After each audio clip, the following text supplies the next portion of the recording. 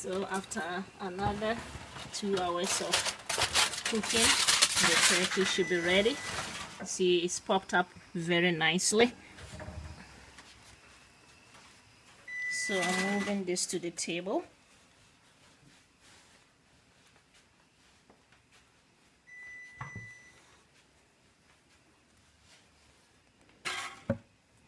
Alright, so I'm going to take this out, sorry. Pour out all the juices here and place it in the plate. And we have the neck. We eat all that. It's great stuff. So if you're not used to it, it might be funny or gross, but it's all part of the meat.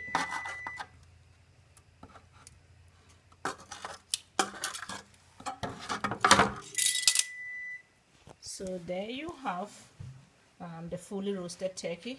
We started off by soaking it in brine solution, a solution of Himalayan salt and water overnight, and then seasoning it, baking it first for 425 degrees for an hour, reducing the temperature to 300, and baking it for 4 additional hours.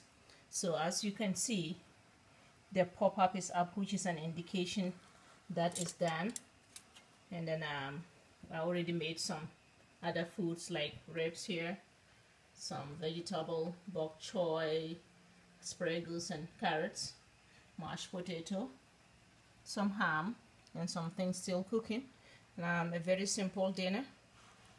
So hope you have a happy Thanksgiving. And there you have a fully roasted and juicy Thanksgiving turkey.